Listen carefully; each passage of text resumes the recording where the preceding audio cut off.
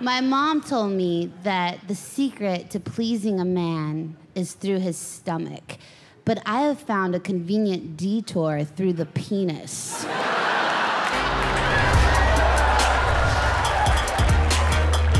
eyesight's getting worse, and I was thinking about getting LASIK. I did some research, but I don't know, it's not covered by insurance, and it's really expensive. But then I noticed that insurance companies are really keen on anything helping out the penis, you know, like Viagra, the penis pump, you know. So I thought I'd write them a letter and say that I've been having trouble seeing penises. And I need the surgery so I can, you know, assist in the penis and just help make the penis healthier. And I think they might kick in. I know one penis that would be happy, and that's my husband. I mean, we're still hot and heavy, don't get me wrong, but I know he masturbates. But I asked him, I said, well, what do you think about when you masturbate? And he looked me right in the eye and he said, I think about our wedding. I think about the colors that we chose, and then my heart gets racing. I think about the font that we picked out for the invitations. And apparently it's the cake toppers that really just send him over the edge. Here are some things about me, for better or worse. Okay, so I lost some money in an investment the other year because I wanted to open a pet salon that was Gothic themed, and I was gonna call it Catacombs.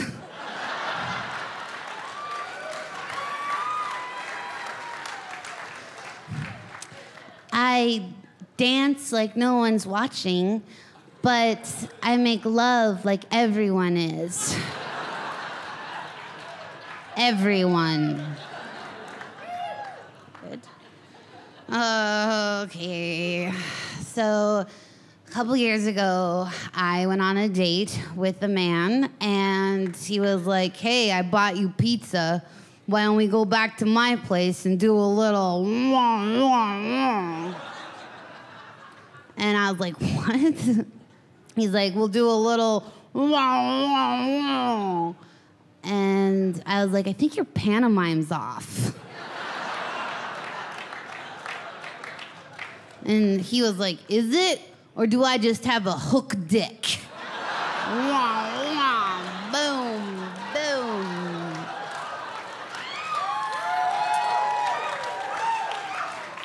And he did, and we went on a few more dates after that. I went to the gynecologist, and it's not true, I've never been. I'm not gonna. So there we go, I guess.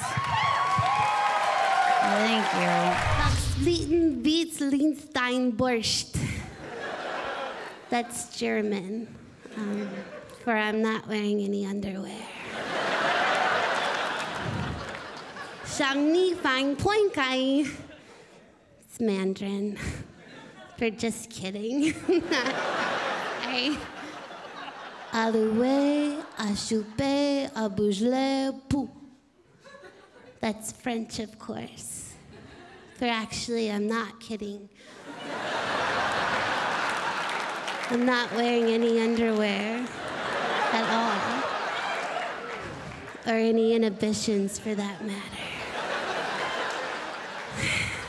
As you can see, I speak many languages, including the language of sex. I just wanted to put that out there. This morning, I woke up from this real sexy sex dream. Whoops. Yeah, sex dream. Where I was making love to George Washington. Or rather, he was making love to me, and I was just keeping real still. Like it's done. And things are going better than I could have ever dreamed of, which is ironic. When halfway through, out of nowhere, my vagina just turns into this avocado pit, and George Washington was like, "What the is that?" And I was like, "Oh, I don't know, I'm sorry. Oh, God." Wanted to die. Thank God I woke up, because I don't know how I would have gotten out of that mess.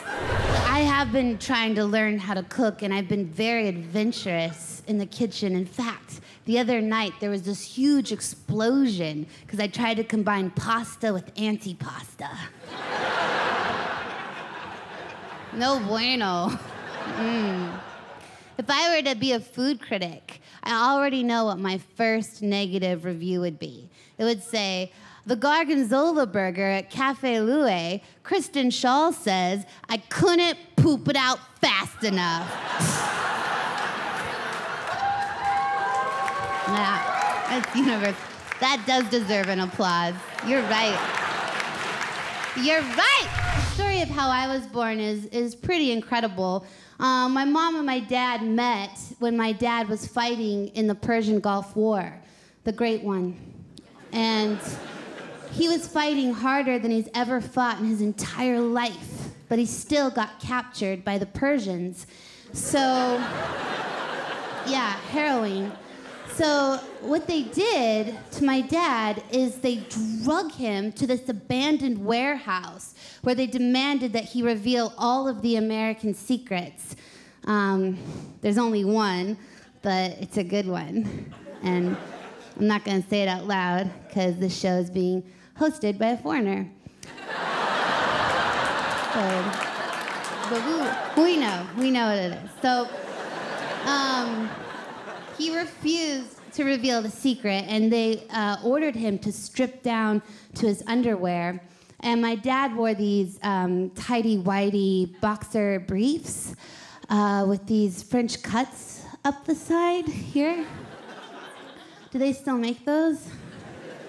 And he has this incredible tattoo of a bald eagle just spread across his chest, and it's giving birth to a coyote. Right here. And the coyote is just fresh to the world and dripping with placenta, and it's starving, so it is going to town on the stomach of a deer, just eating it, and the entrails of the deer are just peeking out ever so subtly from the French cuts up the side. So that's my dad. And even in his statuesque yet vulnerable state, he still refused to reveal the secret, thank God. So what they did was they strapped him into a chair so that he couldn't move a muscle, and they installed a faucet over his head that would drip just one drop of water methodically on his forehead so that he would lose his mind. It's called Chinese water torture, for all of you that are not Chinese. The torture that they are coming up with in China is so creative. They have this other method where they'll take a bamboo and they'll plant it in your anus and just let it grow. So patient. Man, watch out for China, I say. They have all the ambition as we do, but none of the heart. So there was my dad. Now, just in case you're out there sitting there thinking, I don't think this story is true. I think she's making this up. Well, I tell you what, I brought my dad here tonight to do a dramatic reenactment to prove to you that it happened. So if my dad, Kristen Schaal, if he could come out. My dad. Okay, slow down, Dad, slow down. Okay, so Dad, so you were sitting like you were. Remember how you were tied up? Now, Dad, I thought that we agreed that you'd come out without your shirt so that they could see the tattoo. Okay, I guess the world's not ready. Okay, So there you were tied down, right? And there was a drip just coming down, driving you nuts, right, Dad? And you wouldn't reveal the secret. And what's the secret, Dad? He's good. He's good. So patriotic. Okay, so there's my dad, and he's just losing his mind. God, that must have been awful for you. Okay, and then on the fourth night, my mom, who was the enemy, snuck into the warehouse. And yes, I did bring my mom, Pam Schaal, if she could come out. She is, okay. Your mom, all right. So, now Mom, so you were the enemy, right? And you snuck in and you were just overcome by Dad's courage and his ink, right? Okay, so now what you did next was, didn't you sat on Dad's lap, right? Do you want to reenact that for everybody? What happened there? Okay. There you go. Okay, well, I thought you straddled them, but I wasn't there, so it's fine. Okay, so this is the best part. So Mom, your long blonde hair back then was just whipping in Dad's face, right? Was so young, and this is tough because he was the prisoner, but also possibly the future father of an amazing child, right? So what did you do next, Mom? This is my favorite part. What happened? You did him, didn't you, Mom? Did him, and that's how I was born.